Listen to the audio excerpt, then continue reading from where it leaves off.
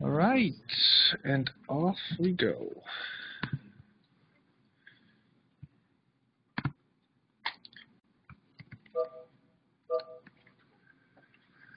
Everybody here? Not really, but whoever.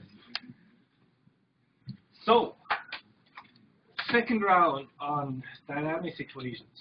So last time, just recap, we did Lagrange. Lagrange was an energy-based system.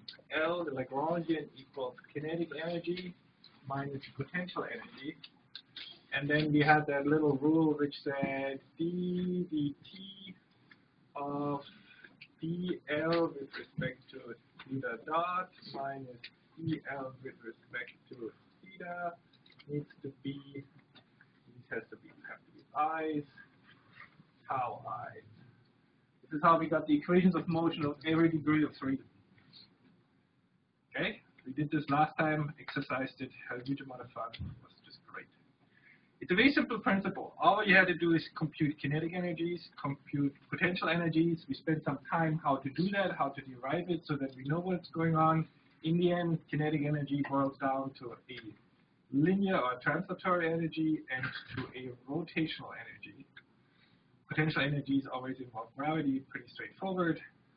And the main component which we needed was our knowledge of kinematics so that we could go to the individual points on the robot, figure out where they are, where the center of mass is and things like that, and also what is the velocity of a particular link, which we get from Jacobians.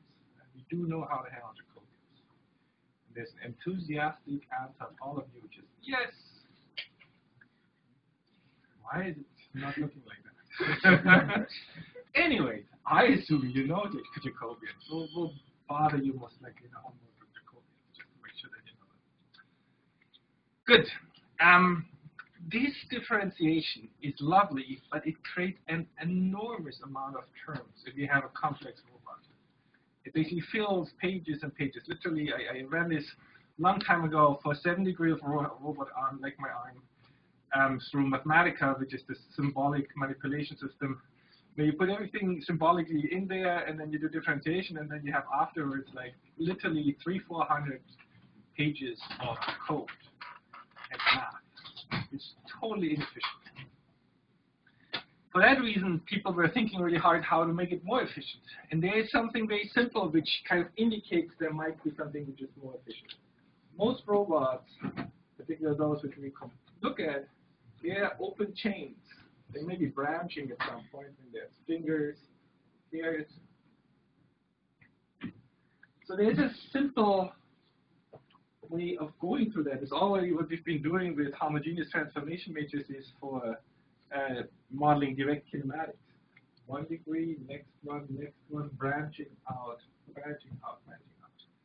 So there's a sequence. When there's a sequence, there's usually a potential for recursions. And that's essentially what NewtonEuler is about.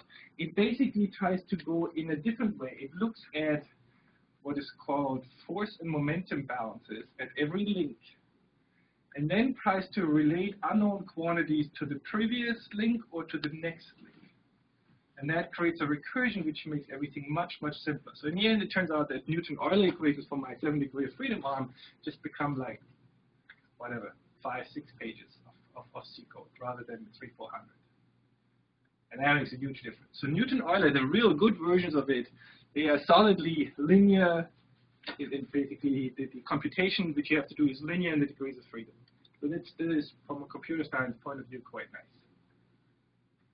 So, because this is used a lot, and because there's a lot of useful physics in that, I'll just try to run you through this one time. It's painful for me a little bit too, since there's a lot of notation which goes into that. In the end, you will not be quizzed on that in terms of like derived NewtonEuler for me in a quiz. That's not going to happen. But it's good to know about it. Since, you know, and I had this very fun experience once in this course. After the 4th lecture, someone said in the background, "It's all about physics, this course." Yeah, it's all about physics. Robotics is about creating forces and torques to manipulate bodies to do something you want them to do. And that is by definition physics. And without physical intuition, you will never understand a robot properly. You need to simply see that there's forces and torques and how they act and what they do. And you need to get your high school physics out and maybe a little bit your whatever college degree physics and feel the force. Luke. There is forces. And there are dark forces and good forces. Okay, the good forces push you where you want to go. The dark ones make you fall over. So it's all there, you know, Star Wars. They all anticipated it. Good. So let's go through that. As painful as it may be. And I'm a goof, okay? This is something which I always have to get going myself. But here's what we start with, and that's actually not so bad. Newton, once upon a time, it was about 500 years ago, there was a guy who was watching apples. Not really, seems to be total BS, but anyway, stuff falls. And basically the idea is a force comes from a mass which is accelerated. Mass times acceleration. Mass times gravity is our gravity force, okay? One of the fundamental laws which holds quite nicely here on Earth. If you want to go up and do things at the speed of light, things change, but that happens to very few of us. So, Newton's equation. And then there is an equivalent to Newton, which is Euler's equation, which just basically makes the same statement about torques. So whenever you basically have a rotating body and you try to change its way it's rotating, you need a torque to do that. So you know what is the most beautiful example of life about these kind of Euler equations? Is bicycling, okay? Bicycling, basically the balancing torques, because your wheels are big and they rotate. And guess what? They don't want to fall over at all. It's just a stupid driver on top who wants to fall over. And all you need to learn when you bike is just learn how to deal with a physical system which by itself wants to balance. And if you don't believe me, here's the experiment for the night. You go on a hill, you take your bicycle, give it a push downhill and see how far it gets. And you'll figure out it goes quite far before it falls over. Just tells you your bike is actually capable of biking without you, which is very cool. And that's essentially what this equation kind of encapsulates. It says you can only make this thing go away from its direction of rotation by applying forces. And by default, it actually wants to not get these forces applied. I mean, if you want to fall over, you have to apply a force. It's not happening by itself. Okay, so then the idea of Newton-Euler is essentially a force and torque balance at every link in a recursion through all links. Before we get to the beauty of physics, we have to do something really annoying. We have to first figure out something which is angular velocities and angular acceleration at every link, and linear velocities at every link. So we look at those equations. What I'm going to do in the end is I give you some whatever link body again, which I don't know how to draw very nicely, but something like this. Okay? And I want to basically argue about all the forces and torques which are here. But in order to compute them and to relate them to the mass and inertia of that link, I will need these quantities. I need p double dot, I need omega dot, and omega. Now, omega we know how to get. We're good at this. This comes from the Jacobian, remember? We did this the last time for kinetic energy. P double dot we haven't really cared about yet. And omega dot, which is the angular acceleration, or it would be, if you wanted to write it in joint angles, it would be theta double dot, the acceleration. We're talking, yeah. We'll see how it relates to that. That we don't know how to do yet. So we have to do a tiny little detour and talk about this first before we do this nonsense. Not nonsense. Absolutely. Okay. The book has 2 chapters on that. I'll just hop back to the book for the moment, but try to explain that as much as I can. And it all starts with this. I have Windows still too big, sorry. Working on it. Here we go. Now it should be fine. This is actually at the end of the chapter of forward kinematics comes a quite cute little chapter about the derivative of a rotation matrix. So why do I care about this? Because remember that we express a point. If I have my favorite potato body, which is out here, and there is a particular point of interest on this potato body, which I call now P expressed in coordinate system 1. And then here is the main coordinate system, and I want to express this point here with the offset vector, which we can call O, from 1 to 0.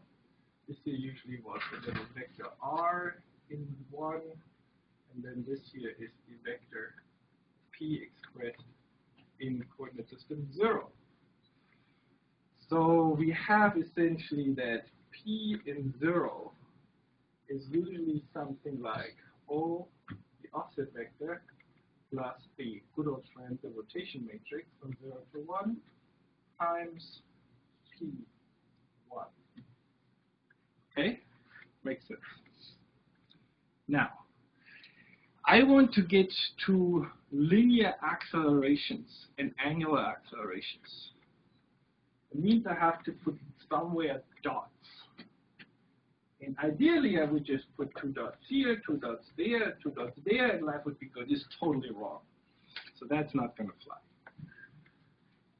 Because the rotation matrix is also a quantity which changes with time. So what's the derivative of a rotation matrix is the question of the day. That's essentially what this chapter addresses. And it's actually very cute. It's a little annoying, and maybe it's not worthwhile deriving, but actually it has a useful insight. And so that's why I want to go through it. So we start with something which is very simple. Any rotation matrix times its transpose is identity. Okay?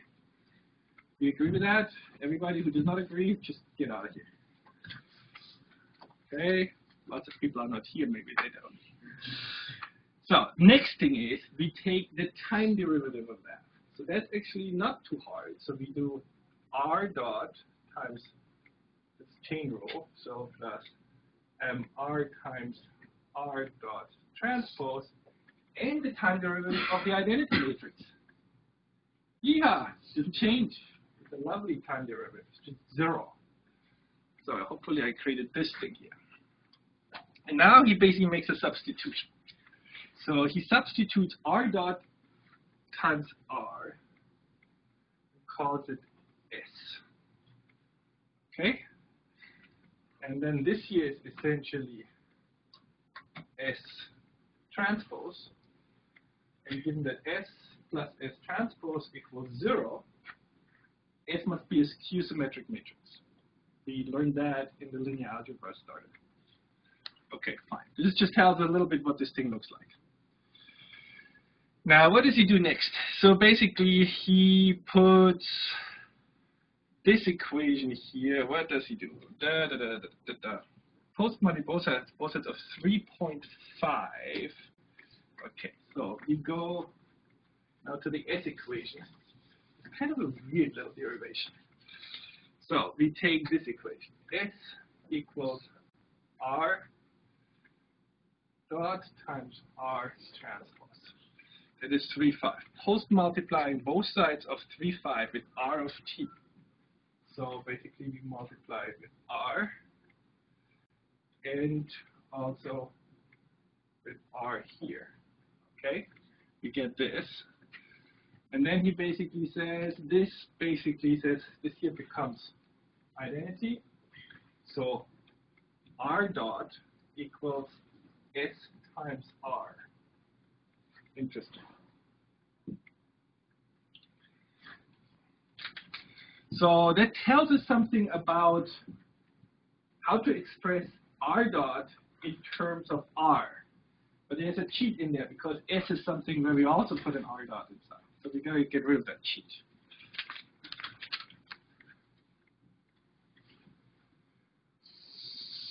So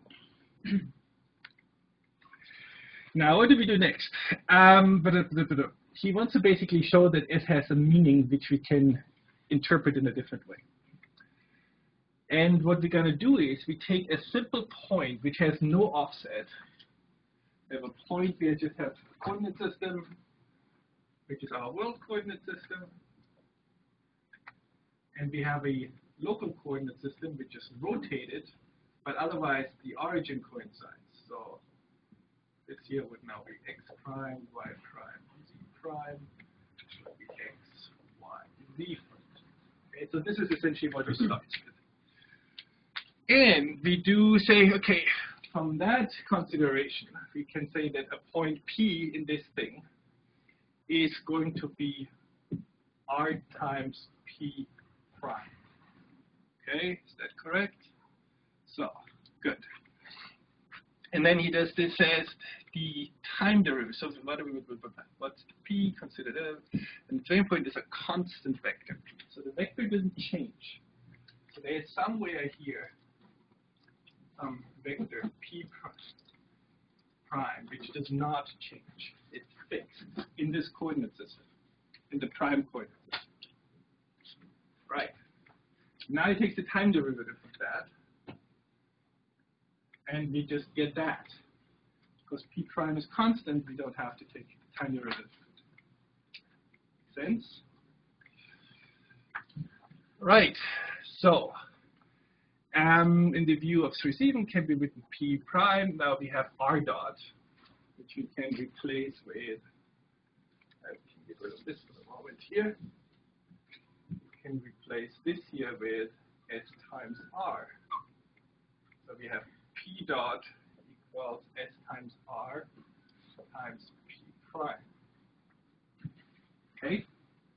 Makes also sense.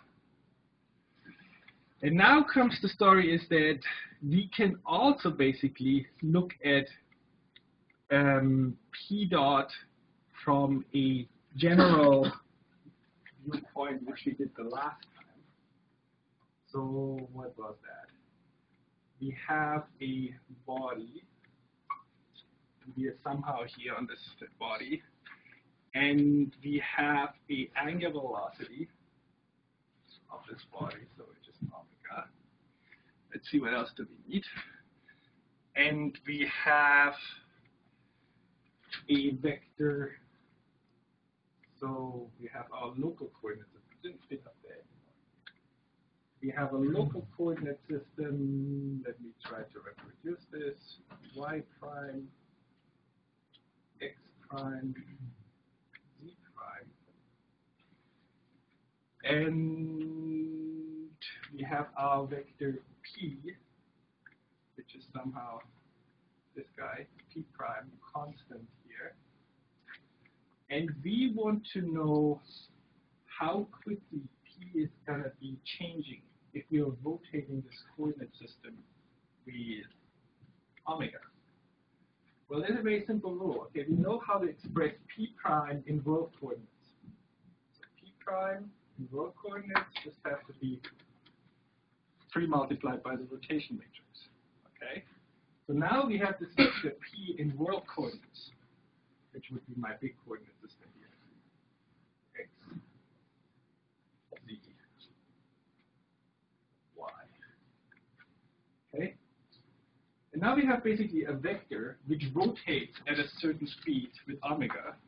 And we actually know that the cross product, omega cross R times P prime, gives us the velocity of that rotation. So that would actually be P dot. I hope. Okay?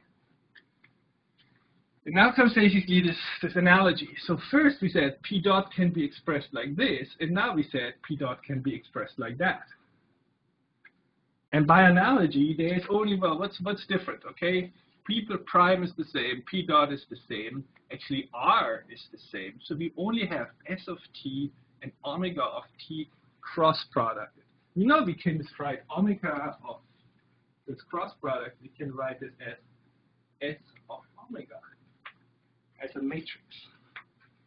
And that now basically brings us into this nice thing that this S here, which we've derived, is equivalent to the cross product. That's actually what is the interesting insight of that silly derivation. So we started with the time derivative of a rotation matrix, and through some silly substitutions, which initially look weird, we get to the point that we can, by analogy, make the statement that this matrix S, which was, I think, R dot, I think it was R dot times R transpose originally, is equivalent to some cross product of the angular rotation omega. Good. This basically now allows us to go create R dots. Whenever we create an R dot, we have a way of replacing it with a cross product.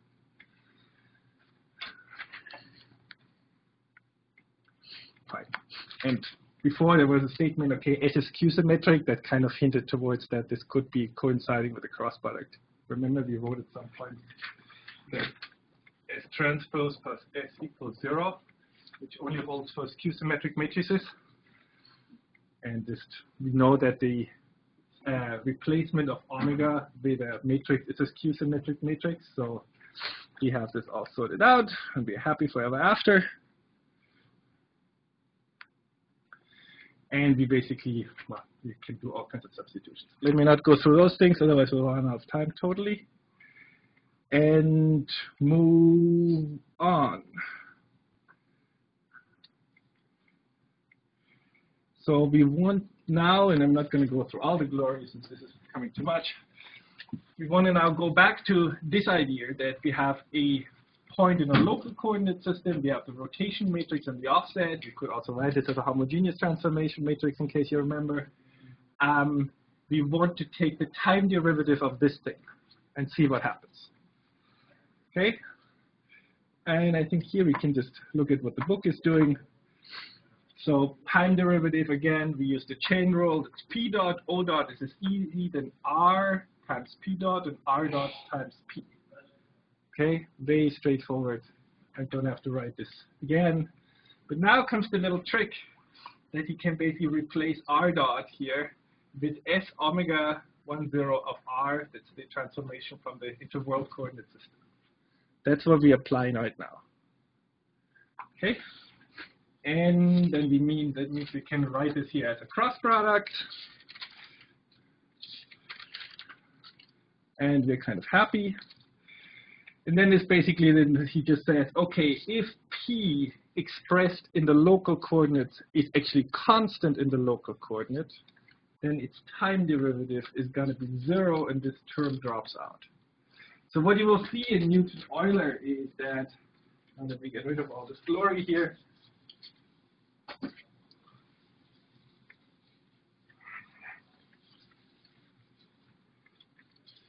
in NewtonEuler, we have multiple links, which I just now tried to draw. Very simple.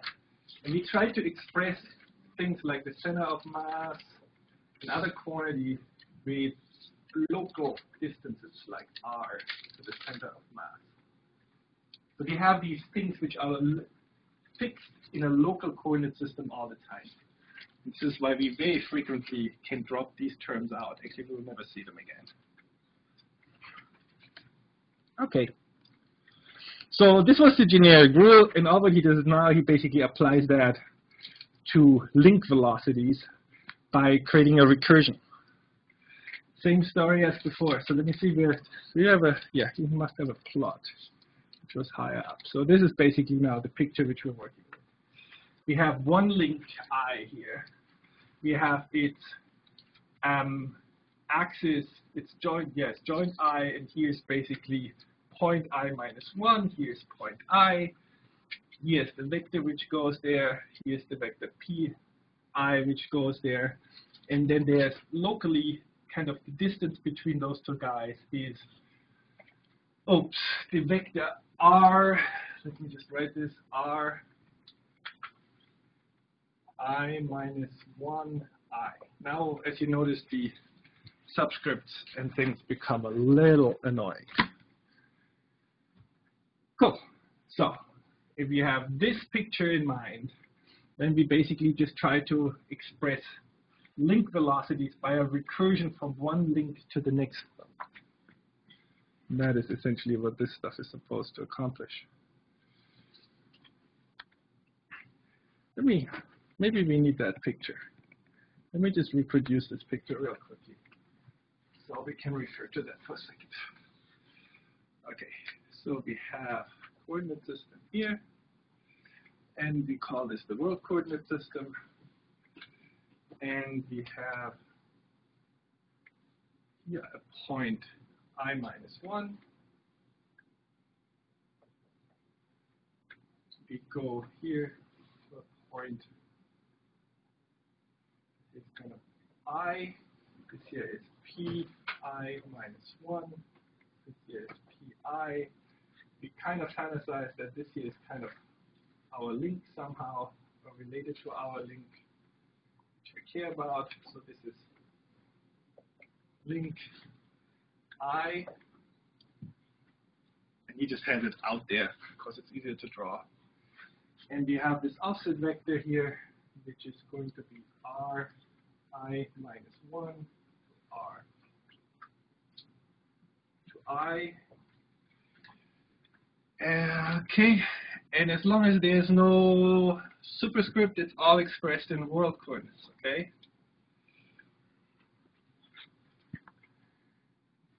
I think I have all the notation we care. So then basically in this where am I? I'm completely hopping around like crazy, sorry. Good, so now we say pi can be expressed as pi minus 1 times the rotation from the I minus 1's coordinate system times this guy. Ugh. Okay, so I don't want to write these things a lot. I'll write it one time. So much fun. So pi equals pi minus 1 plus r. So the rotation matrix, which takes me from the I minus 1 coordinate system to the world coordinate system, and I can put the 0 up there. And then, now comes the notation becomes real fun. I minus 1 I, so that's the distance between these 2 points, expressed in the I minus 1 coordinate system. Okay, fun. That's why he has to get the rotation matrix. So basically he expresses this distance in this local coordinate system. So that becomes now a constant in this local coordinate system. And he rotates it in the world coordinate system and adds that offset. So I mean this vector plus this vector gives this vector. In the end, it's totally straightforward. It's just notation-wise becomes a little bit unhappy. Good. And if you believe in that, all we're going to do now is differentiate. And we get exactly the same story as before. So we get all the little terms. We get a p dot, we get an r and a little r dot, and then we already put in the substitution with a cross product where we got the matrix derivative, the rotation matrix derivative, and in the end we end up here with this equation. So this is just the general expression. And that basically still assumes that r dot might be changing. He keeps this in there for the one reason that if this happens to be a prismatic joint, we would need it. If it's a revolute joint, we will not need it. And he's going to drop it out later when he basically discusses the difference between prismatic degrees of freedom and revolute degrees of freedom. But he just leaves it in for a tiny moment. Whew. Okay. Let me just move on. I don't want to go through all of it. He does the same story for rotations, which is actually much easier. Rotations just add up. So omega I, the angular velocities, I should say, sorry. Angular velocities are simply the previous angular velocity plus the next angular velocity. That's it. Not expressed in world coordinates, or here he expresses one in local coordinates. So this angular velocity in local coordinates would normally the velocity of this particular degree of freedom revoluting. Okay? And if there's nothing rotating, it wouldn't exist potentially. Good. So there should be a summary of that. So it's becoming too much fun. Some of my fingers don't work today. Prismatic. Okay, here we get what do I want. That is a kind of what really matters in the end. All the things which you would like to. Oops, come on. A little bit more fine control would be good. We basically now differentiate between prismatic joints and revolute joints and get rules how to express the angular velocity and translatory velocity of a particular link. So very simple, prismatic joint says doesn't rotate, so it's 0, and my transitory velocity is basically this kind of a Hartenberg notation. He uses the d dot, the change of d, times the direction of the axis in which it goes, plugs it in, you get that formula. And for if you have a revolute joint, what you get is something which looks like this. This basically just means that your previous rotation angular velocity plus the angular velocity coming from your joint rotating gets added up, and the change of position of the link basically is derived as we just did it before. Fun! Yeehaw! We have to do the same thing for accelerations. So we have to do the same exercise again, taking those equations, and do a time derivative again. Comes a little bit later, but becomes the same mess, and I'm not going to go through it another time. But I think you get the picture how this comes into being. Very important. If you would sit down and do this carefully and think through every of these darn indices, whether they're sub or super or whatsoever, and have that little plot in mind while you're doing it, it's not very hard to follow. When I'm talking about it, potentially it might be sometimes confusing. Just talking about these indices is confusing. So, but it's not very complicated. It's a very simple geometric argument how to make forward progress. Good. And now comes the next big picture which I want. And let me get my mouse pointer. Let's do NewtonEuler because it's so much fun.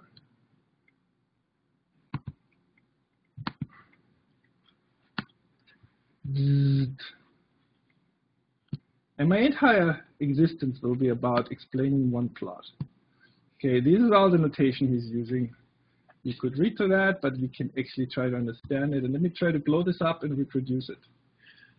Oh, God, this stupid thing here always craps out. I hate this.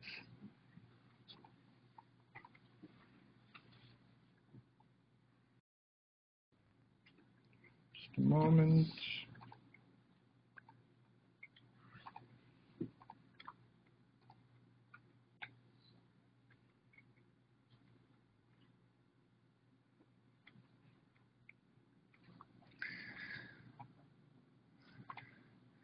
Problem is with a Windows computer.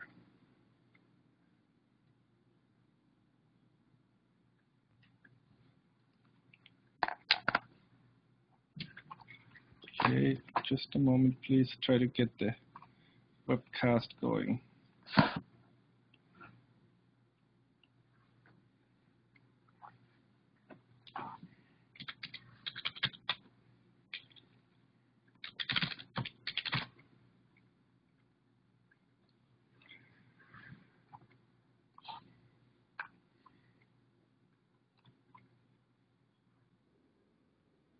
Okay. Back.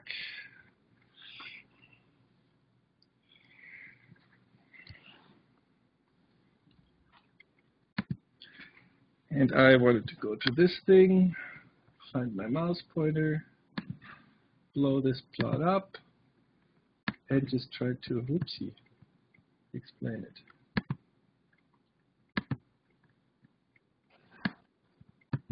Why am I so bad at everything? Okay, here we go. So that is the key plot. And as you'll notice when I draw it one by one, it becomes actually very simple.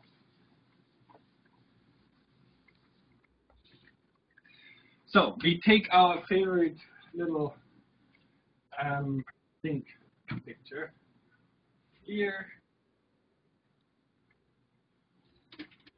Whatever, this. It's hole here. I have to make this somehow 3D looking. And like this. Getting better at it. So we have the rotation axis of joint I+1 and here of joint I. Cool. Then what else? We don't need so many things. Again, I skip everything which comes from the motor, which will make this more clearly, that picture easier to understand. So we have one coordinate system here, which is qi minus 1, and then he puts, shouldn't be a q, O, for origin. And there's another one here, which is OI. So I don't put in the coordinate axis since they don't apply anything. And we have somewhere a center of mass, which we assume we know in local coordinates. Now, the distance of the center of mass from this point of view, from this coordinate system here, then becomes Ri minus 1 to Ci, the center of mass of this link. And you can also write it equivalently, like from here, it would be Ri to Ci.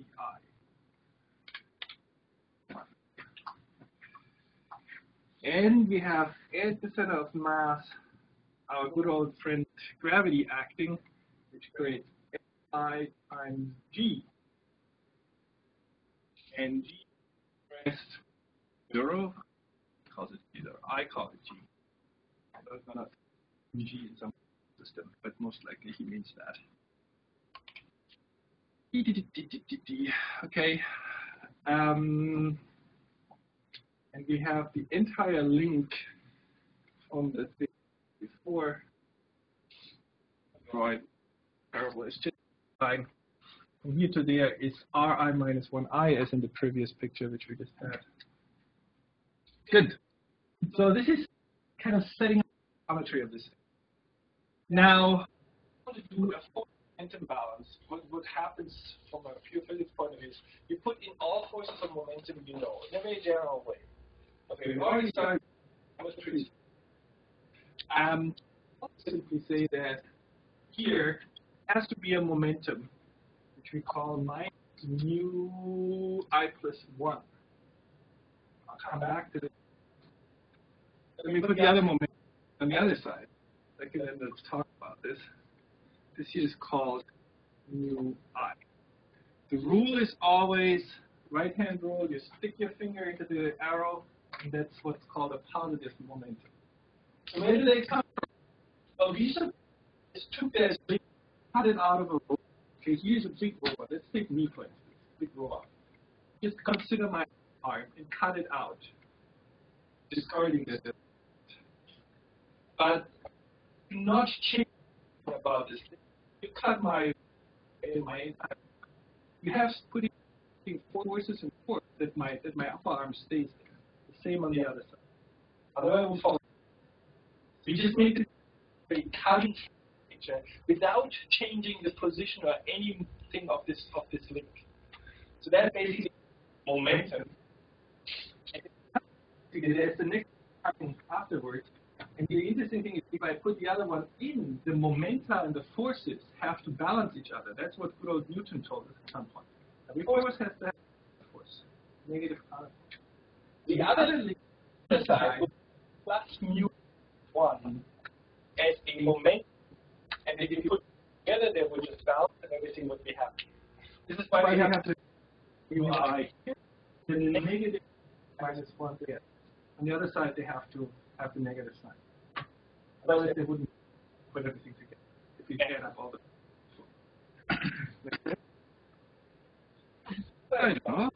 Fine, you do the same thing with forces. That's the same argument. Your force minus plus 1, so that we can inherit from the link on the right, and our force here locally is going to be Fi. And then we just, this little link is doing what? It's rotating with omega I. This is this guy. And it's translating at the center of the map with P dot CI. I think we have all in there. How is it that the right-hand side is negative, the force is negative, the momentum? It's very simple. Here two links make this a strange springboard swimming pool. Swimming pool, water. You jump inside. Okay, normally here jump. It's a bit different. Now, if I want things up here, then original force from this be pushed. And according to, there has to be forces pushed up there to counterbalance that. Let's say the force F here, and then there's a minus F, but the two counterbalance. We're basically just considering what comes from the next link here, and we put a negative sign on it because I to the positive on the negative. Now we could change that.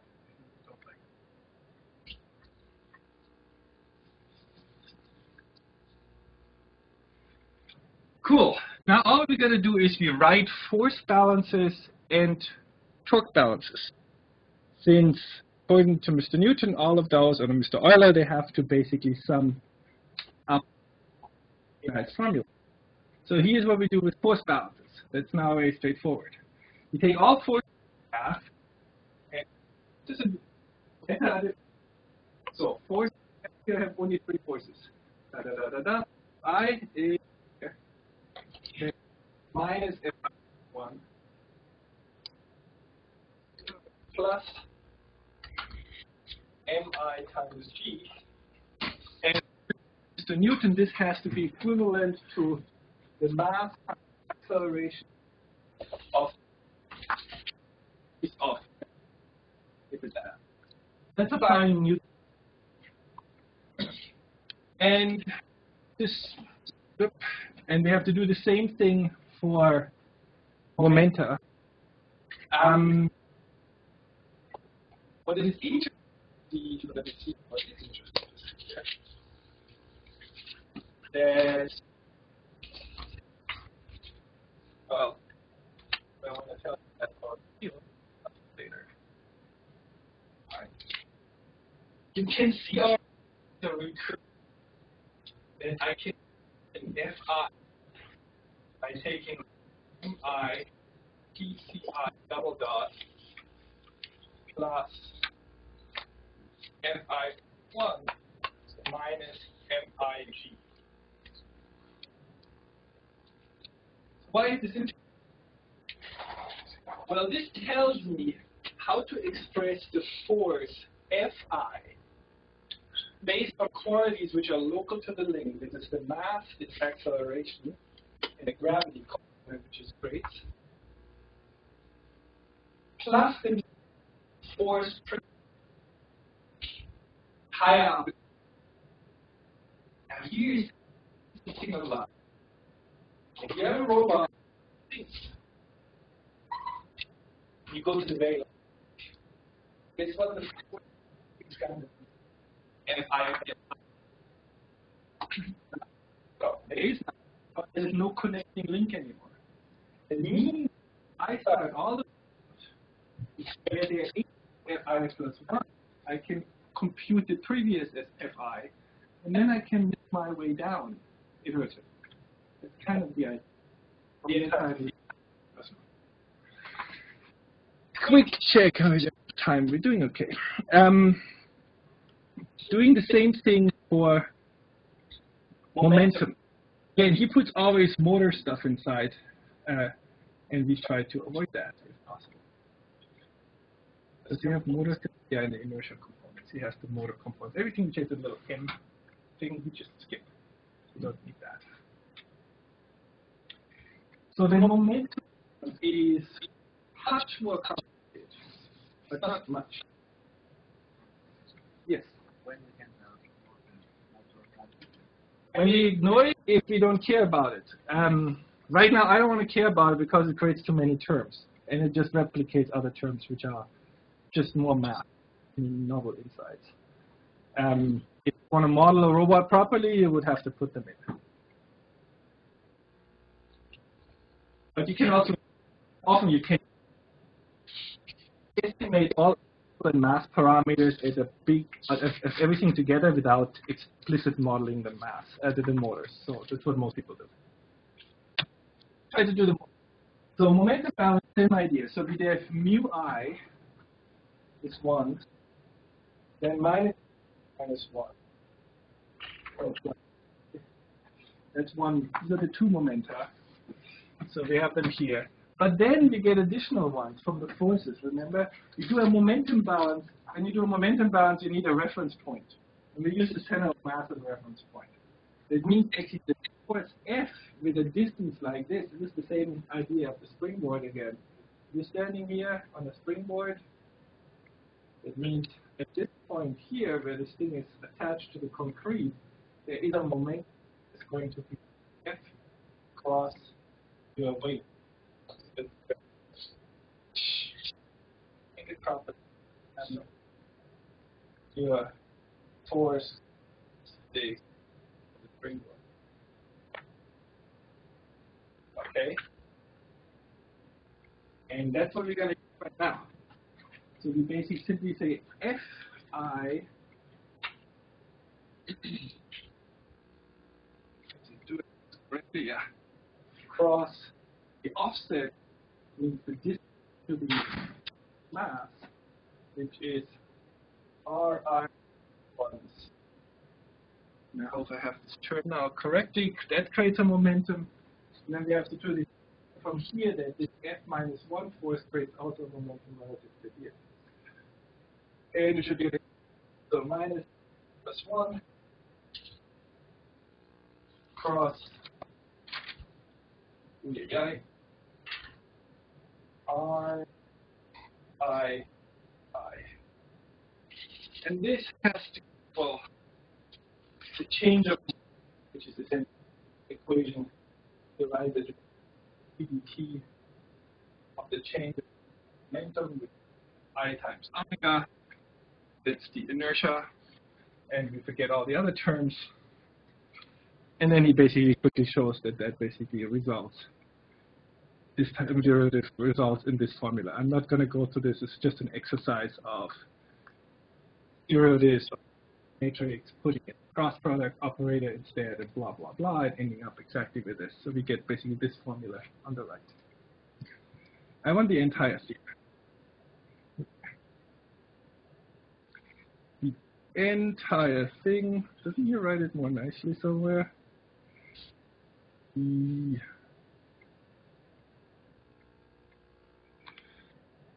Yeah, here's what I want. So this is all motor. Line is all from the motor. We can ignore that for the moment for our little derivation. So we have momentum, a momentum from the force on the left side, momentum force on the right side, equals basically the change of momentum which we get. That's essentially the Euler formula. Oof, so much fun. Now, what's important about this stuff?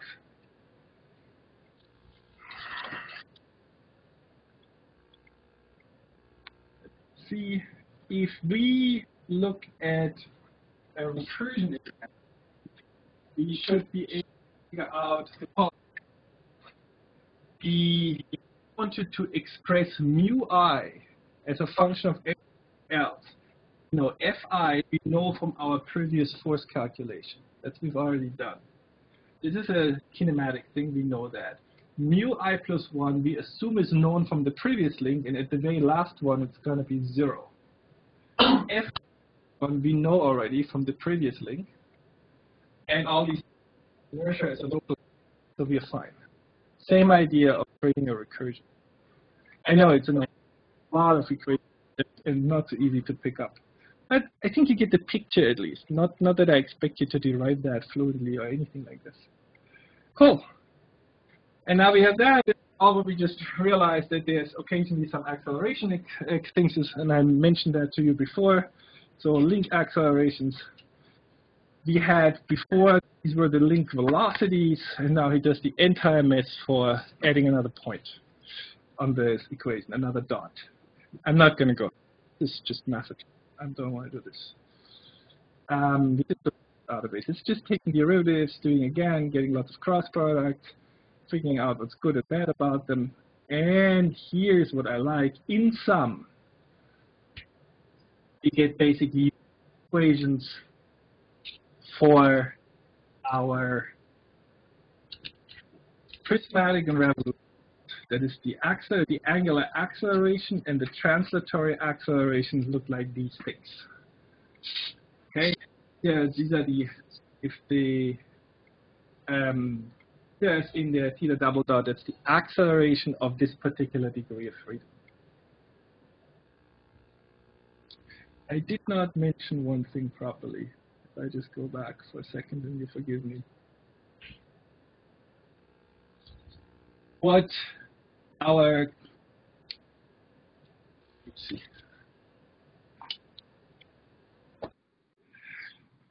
What the algorithm, the Newton algorithm does is telling you how to express a force on the left with respect to all the knowledge we have on the right. The same with the momentum. If you want to know what's the torque a degree of freedom has to generate, like if I compute here at some point a mu I, so how much does your motor have to support? How strongly does it have to push? Well, that's very simple. You just take mu I, it's a vector, and you basically project it with an inner product on your rotation axis or your axis of movement, which is Zi. That's the component the motor has to hold out against. All the other components of mu I would be supported by the mechanical structure. This is how we actually get to the point that we get our tau i's.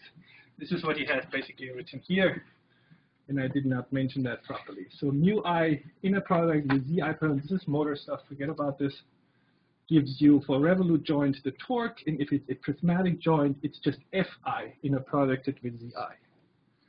I should not have forgotten that, since that's essentially the quantity which we in the end want when we do dynamics computation. So you're solidly happy, I see that. I'm solidly tired. And I think we try to go to the summary of all of this. That's kind of useful. This is all yuck. I thought there was a nice figure, and there's still a nice figure. So let me make this a little bit smaller. And this figure is useful to just summarize what's going on. All the equations are somewhere written somewhere, and he has basically equation numbers at various points. What do you have to do to compute NewtonEuler? So essentially, very straightforward. Get rid of this picture.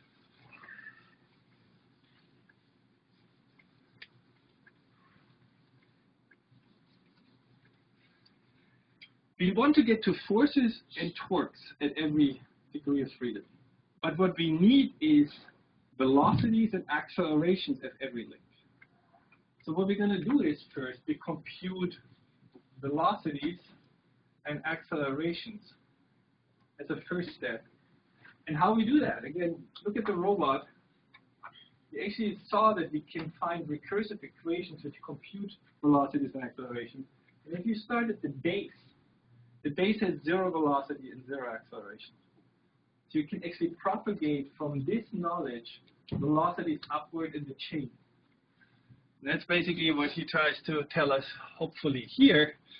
We basically, knowing our joint positions, velocities, and accelerations, we can automatically compute joint angular velocities and translatory velocities and accelerations as well for both quantities at every degree high up the chain. So there's a recursion which goes through this like this. This gives us velocities and accelerations. And after we have this, we can actually now propagate back forces and momenta, since we know there is no force and momentum at the very last joint. And basically go back the chain down there. This way we get force and momentum, and here we got essentially all the, what does he call them? P dot, P double dot, and omega dot. And that's essentially what NewtonEuler does. You do a first pass, get all the kinematic stuff computed, then you do a backward pass, you get all the forces, and you project at every degree of freedom in the end, the force of the momentum vector in the axis you want, and you get the equations of motion which we want. Oof, so beautiful. Here is all of it in one happy summary, I believe. These are the equations you have to do.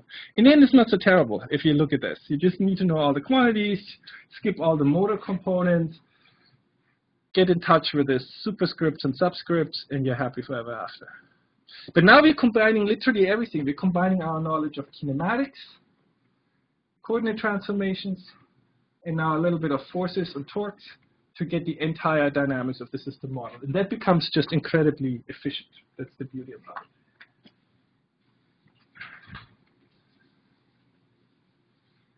Are we doing time-wise? Good.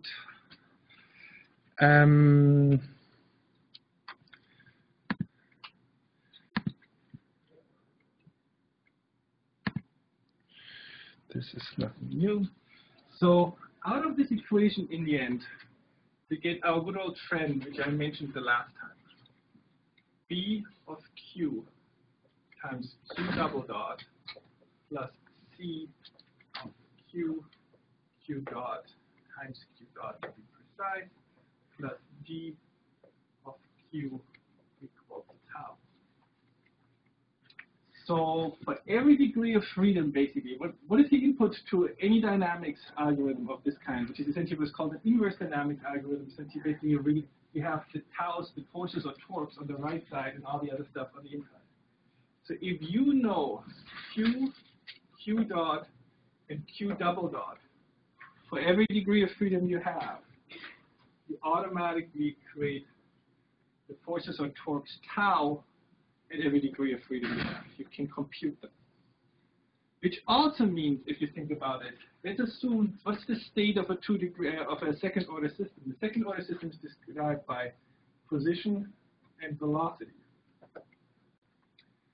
And assume you know that you want from this state accelerate in a particular way to make this theta Q double dot desired, then that would tell you what are the torques which you have to put into the system in order to achieve that acceleration. Now we're getting back to control. That's what we're going to do primarily the next time. So knowing these functions here, we can compute torques which accomplish a particular state, or which take us out of a given state with a particular acceleration. And this is all what we're going to do in robotics in the end. We basically plan some position velocities and accelerations and try to figure out what torques are the right ones to push us in this direction as accurately as possible. Now, as a remark,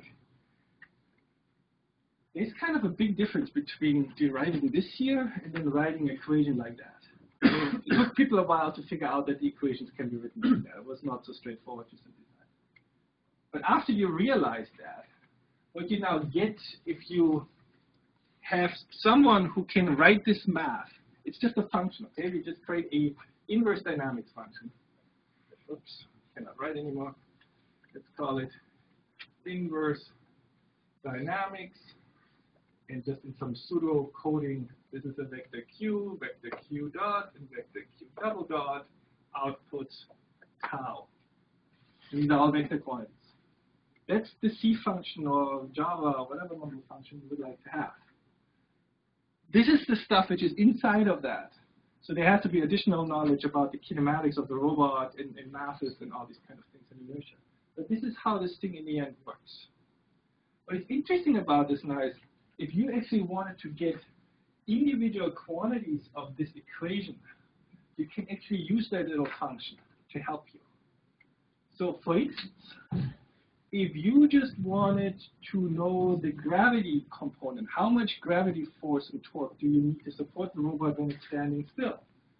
Well, very simple is that this here to 0 and this to 0, run your little function, then you know that if you have q double dot 0, this will be cancelled. If you have q dot 0, this here will be cancelled. So then you get only the gravity forces of torques. It's a nice little function to use. And you can play other games if you just want to know what's the contribution from the Coriolis forces and centripetal forces. So you said q double dot to 0. You get rid of that. You compute g of q, as I just told you. And then you compute basically, oh, sorry, wrong sequence. You compute g of q first. You know how to do this. This was here. So this here basically was g of q. Then you said basically you just compute c plus g, and this basically you do tau equals inverse dynamics of q and q dot, and this here is a 0. And then you can subtract the g from this, and you get the c term. So we can basically mess around with those, with the function, and in an indirect way get a hold of those individual components if we need them. And we will need them later on. Okay, that was it. Kind of painful, I know. But so this is what's behind most of dynamics computations in modern robots. We have this is an algorithm written in a standard way. There is what is called spatial vector arithmetic. It's another way of writing this, where the entire algorithm becomes like 4 lines of highly symbolic code, but very easy to compute. There is software programs which compute these things from you by basically you providing all the coordinate transformation, linked lengths, and symbols for mass and inertia, and then they spit out pages of C code how to do that. There's the most famous program is, I think, SD-Fast, used by the graphics community a lot. It can compute a lot of things, kinematics, dynamics, all kinds of additional functions. It's expensive if you want to use it, and there's proprietary code which it generates, so you cannot give it away afterwards, from what I know. And there's other machines which can do the same thing. So we have our own little version which does that, which then basically is full under our control. So you will never be, hopefully never be deriving that yourself, but having the basic knowledge of what physics is behind it and how this is done, that it all relates to this equation, is actually very useful. And I think we're done for today. Thank you.